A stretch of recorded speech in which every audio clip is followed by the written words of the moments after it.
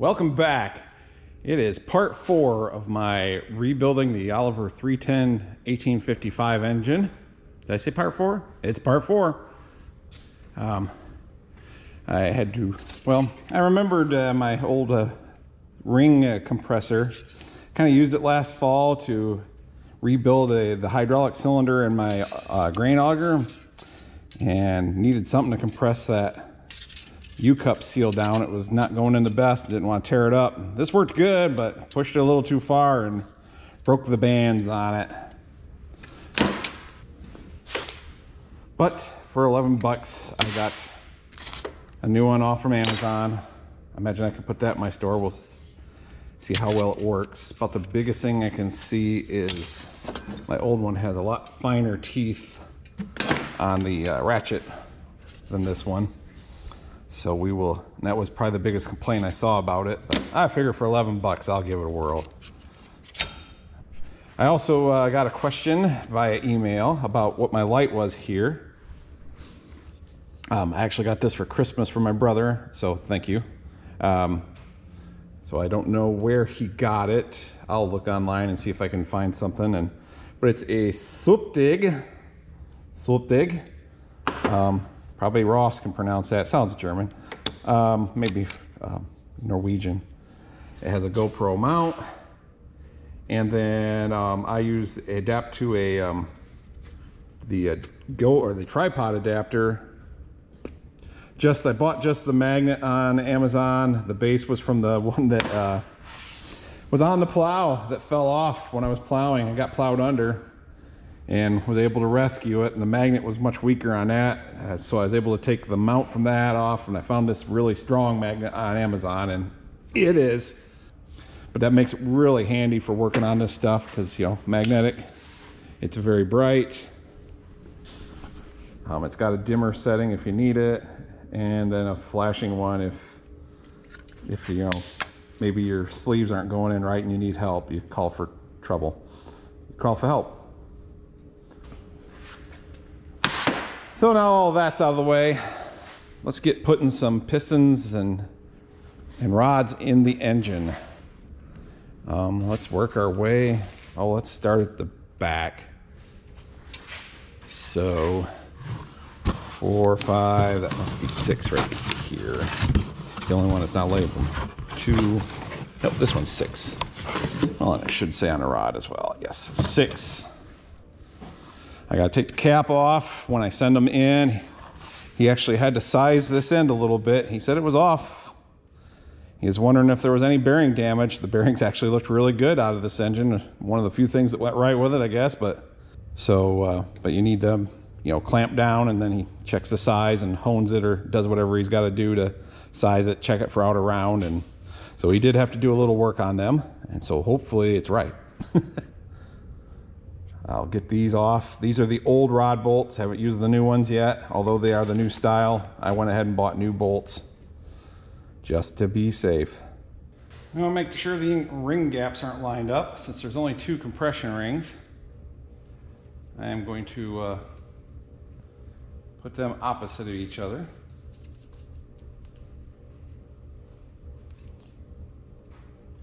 Because, you know, that's a lot of pressure in there. And sure, you saw in the previous video, number 2, they'll squeeze down to only like 15 thousandths of inch gap.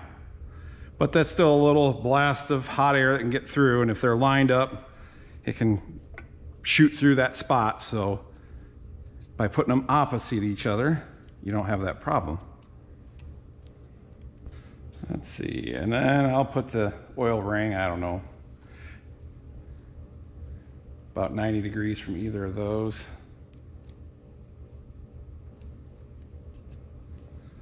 The biggest thing is if they're staggered. Got a snap ring on this side, snap ring on that side, it's in there. So is a grease, my assembly lube grease, but yep, I can feel it. It says front here, front that way.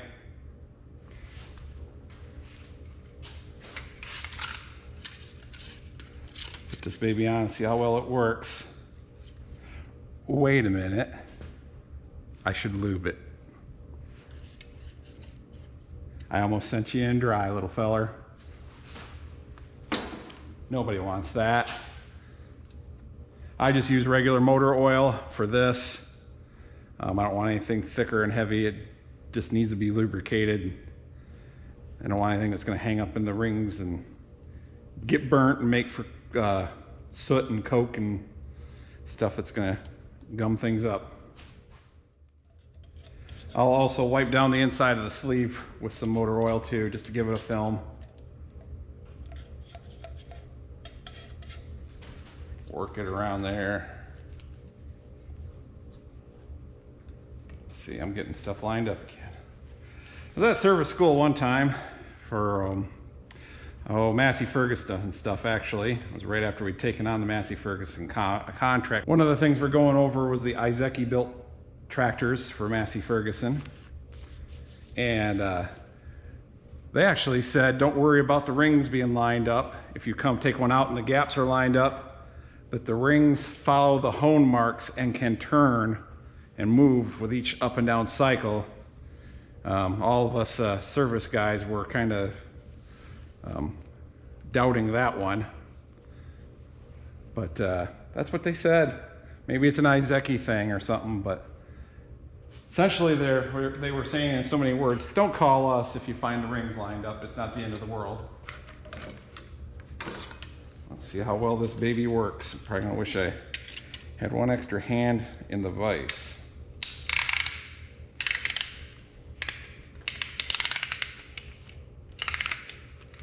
There is a right side up for these. This clamp, keep my shirt out of it, because there's little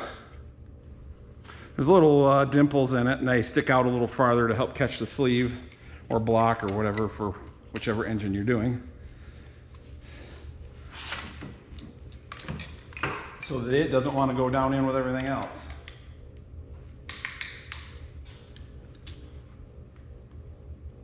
That looks like it's going to clamp down good.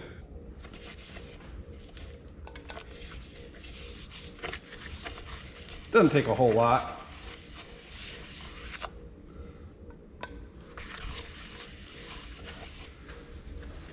I've got my rubber hammer, wood on the other end. Let's see, make sure it says front. Front is this way. Crank's pretty much at the bottom, but don't really matter too much.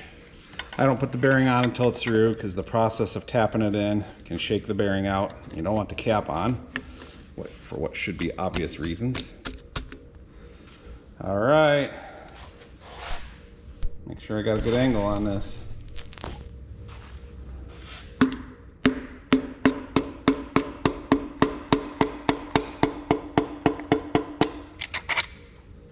That went nice. Now we got to rotate the engine on the stand to get her down there and get the bearings in and get the cap on. Hang on, everybody, here we go.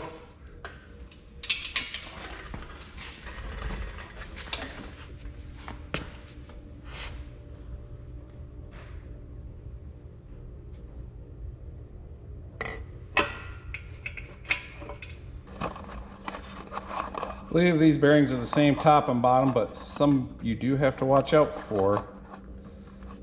I think I'm going to push that up a little farther. Should be able to do it by hand.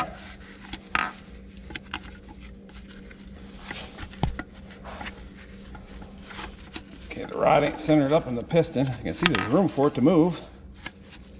It just doesn't wanna. So I want to watch and get the tab locked in, make sure the bolt or the oil hole is lined up. Get some, you know, that one stuff on there. This is the assembly lube. We'll send a little bit right down the hole. And then I slid it back to the front again.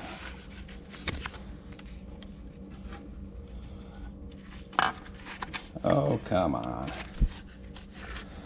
Let's roll this around a little more to where it'll be easier to get the bolts. Now the bearing tolerances are a little tighter on the rods than the main, so we're going with green Plastigauge on this one, on these. Get a strip of it out here. I'm also going to reuse the old bolts for checking the clearance, and I won't put the new bolts in until the final torque down, and that way they only get one stretching on them. So something to consider. Save those old rod bolts, use them for this. Get in there, then stay in there. Almost sending her home dry. Granted, this is just to check tolerances, but we want to get as accurate of a reading as we can. The book says 45 foot-pounds, 44 to 46. We'll shoot for 45. One of the service bulletins, one of the things it addressed was not only not getting tight enough, but too tight too, that some guys figure if some is good, more is better. They're putting a couple of little extra oomph into it, and that stresses these bolts too much. They might be not broken at the moment, but the extra stress once they get going might push them over the edge. So 3/8 12 point.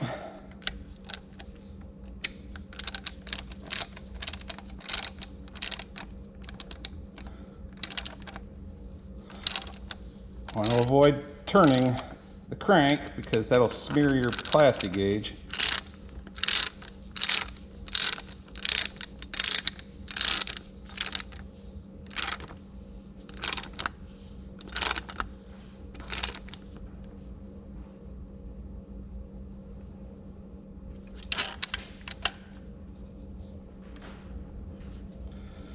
Okay, I got 19 on the first one, so we'll just take this one on up. Maybe I should turn it so hopefully you can see it. And maybe you won't. I can't turn it now. Oh no, I need to see it. You're just gonna have to. Okay, phone ring. So I got to turn this back on. We were up somewhere around 20 foot-pounds. 23, 24, 25, 26, 27, 28, 30, 32, 35.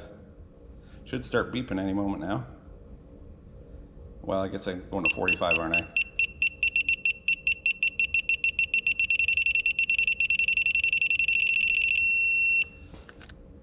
Nope, I hit 46. That's within range. Clear that off.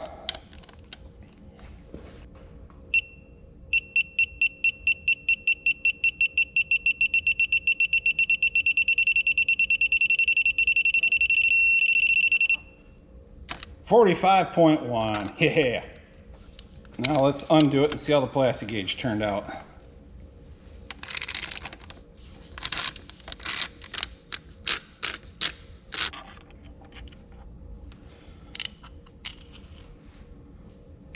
It moved on me a little bit, but we got a good sample there. They want them pretty close. That's why I had to switch to the green. And it goes down to 1,000th. I think that's the metric side.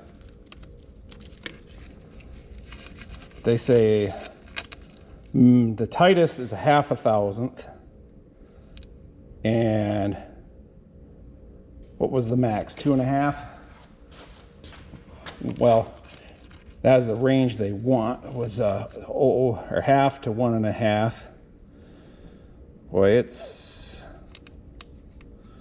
just looking at it there. It's not quite as wide as the 2, maybe just a skosh wider than the 1. I think that's going to work.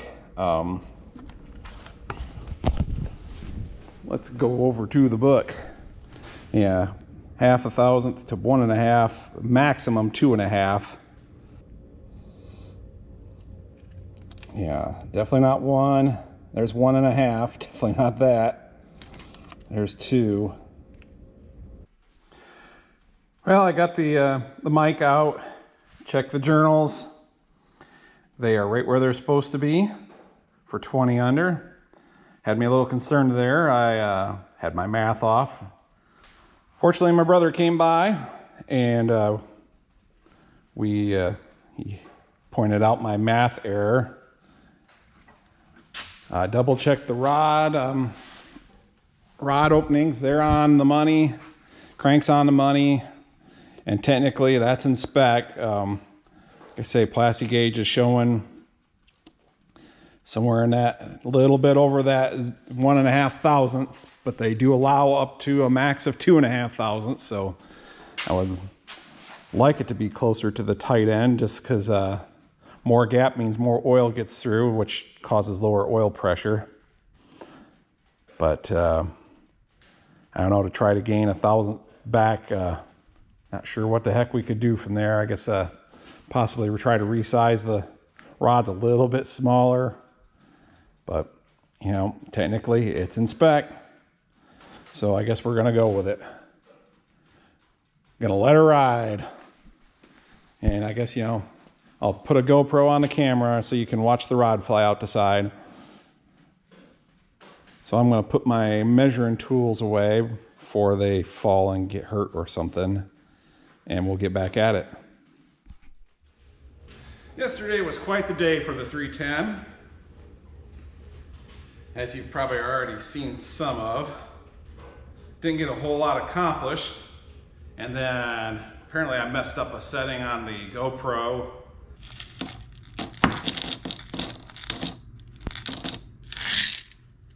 And so I'm not sure how much of that's going to be usable. I'm going to go over what I've done so far. And let's get this closer. I'm pretty sure the part of, you know, ring compressing, all that went fine. Got the piston drove in, bearing in, Plastigaged, and it's, it came out, just their ideal is half a thousandth to 1.5 thousandths. It was coming out just a little bit wider than that 1.5. It wasn't up to 2, according to the Plastigauge. And wanting to get this thing as perfect as possible, they do have an allowance all the way up to 2.5 thousandths. So it's in spec, just not in their ideal spec, or really close to that. So I Plastigauged, come out that way. So I think, all right, let me try another set of bearings in there, open another box, swap the bearings out, Plastigauge again, comes out exactly the same. So then I get my the mic out and calipers and stuff, and just start really checking things. Check a rod end, because those have been resized. He's got those in spec. Check the journals, they're in spec. I think the difference is, like, he was only a 0.5 thousandths tolerance, but he's got these right at the upper end of that tolerance. And I think these are a little bit on the, they're midway on the tolerance there. So if they were on the tight side, we'd probably get that, be down closer to that 0.5 thousandths tolerance gap, which seems kind of tight to me. Did some reading online last night. And I didn't know this. The rule of thumb is for every inch of journal diameter, you want 1,000th of clearance. So these are almost 2.5 inch. So technically you'd want 2.5 thousandths of clearance, which is what the book says is the maximum allowable. So that kind of goes with that theory. So I'm well under that. And I could take the, excuse me, a little dry this morning. Can't be putting stuff in dry. Could take the rods in, have them resized to try to gain just a little bit of clearance that's obviously still within spec. So I've decided I'm going to run with it. It's good. It's not in their perfect range, but it is super close, and it is still within their tolerances, easily within their tolerances. So that's where I'm at. We'll see how much video I can salvage from yesterday, which you've probably already seen that by now. So This one has tested out good. The only thing I need to do is take these old bolts out and put the new ones in, because that's the I've got all new rod bolts. I'm just using the old ones for checking tolerances and everything like that. That way, once the new ones are in, they only get torqued and stretched once, not repeatedly. I don't know if, you know, someone might have over torqued these in the past. Just an extra insurance for no more than the price of bolts are.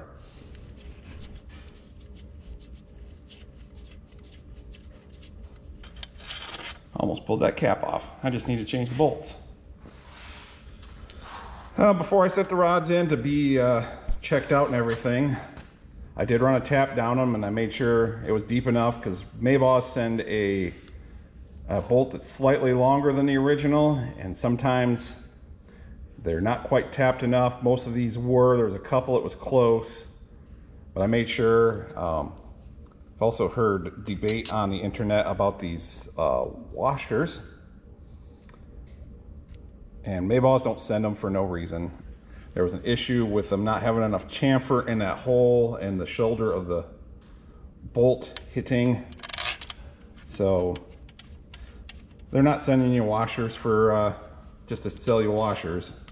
There's a reason for them being in there. And I'm going to use them. And I'm also going to pull that one back out and put oil on it, because they are supposed to be lubed. I almost forgot again. All right, here we go. See how close I can get to 45 without going over. 30.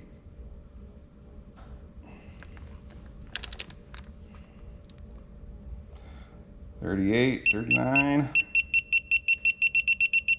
30, 40, 44.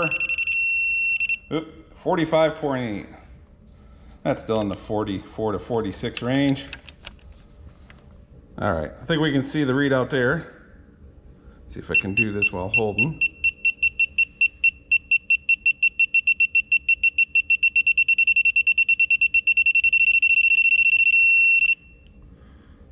Woohoo! Clear that out. Oh, I always like to double check.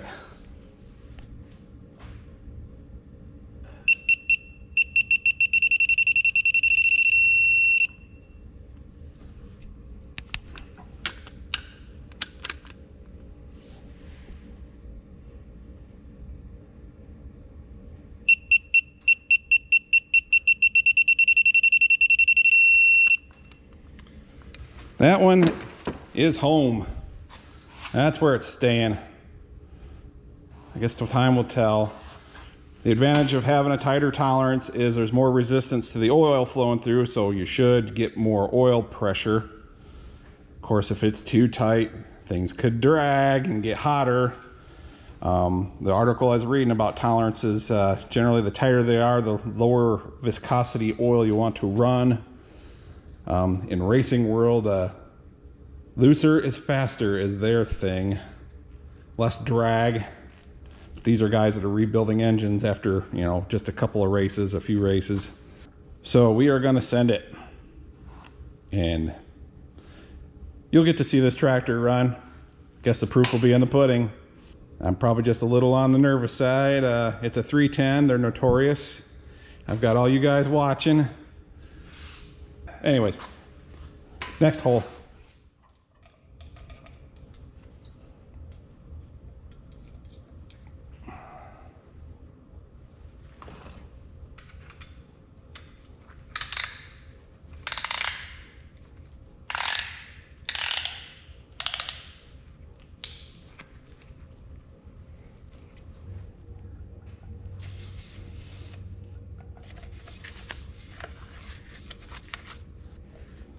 Okay, front on the rod, front on the piston, both facing the same way.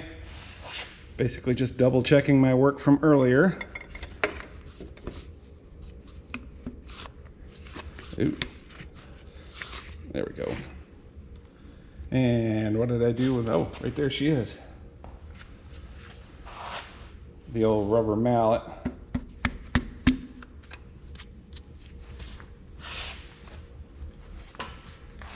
the old rubber mallet.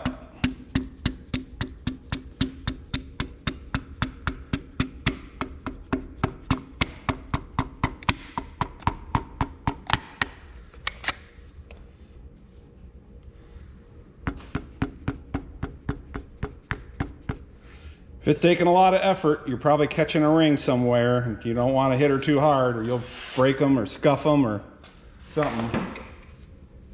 But that new ring compressor is definitely doing good, especially for 11 bucks.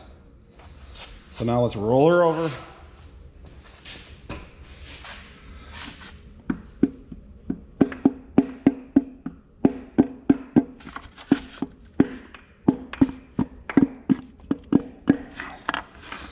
That should be pretty good.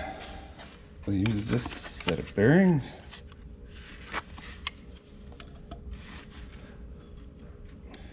You know, some guys can do everything right and it'll still fail, and other guys can never even break out the torque wrench, put an engine together, and it works great. So go figure. I've got a bolt in the front of the crank, so I can basically do this.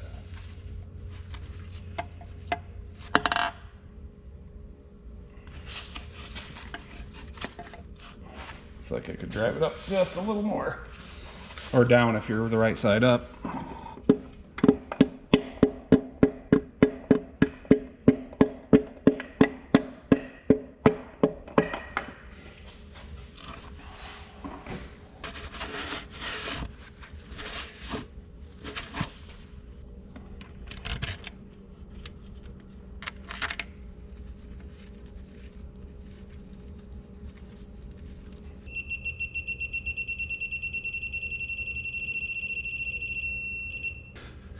Another one down. Let's roll her back over and might as well just keep working our way towards the front.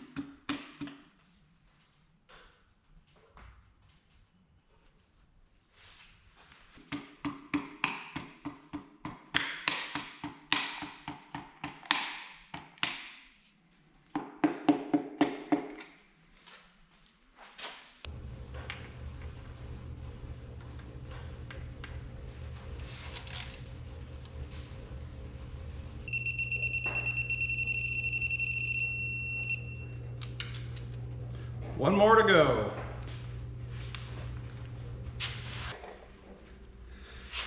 Everything turns smooth, no resistance, no tough spots or anything.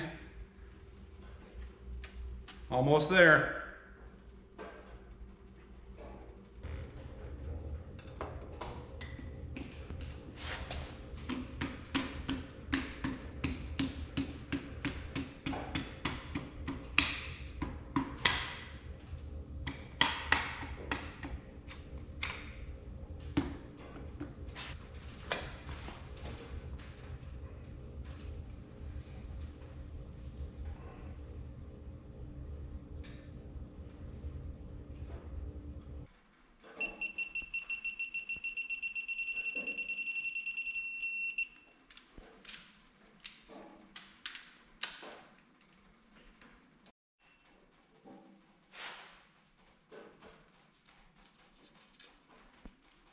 Looks good.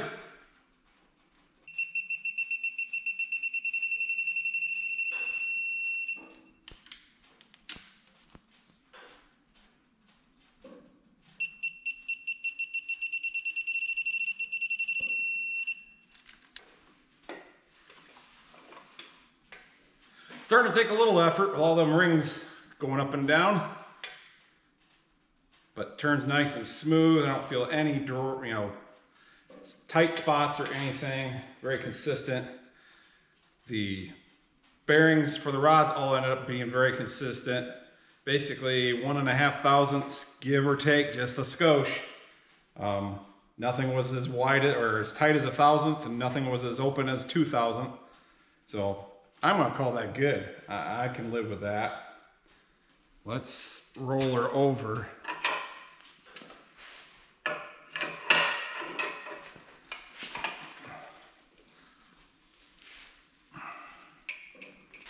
Watch them pistons go up and down.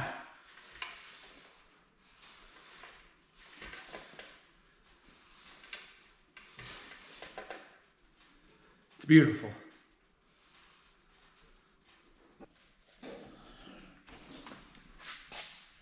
Well, that's going to wrap things up for part 4. Overall went pretty good, I think. A little bit of stressing, probably over nothing. But we will see you. As always, I appreciate everybody watching. We will see you in the next one. Let's look under the cover. Ooh. Put your top back on.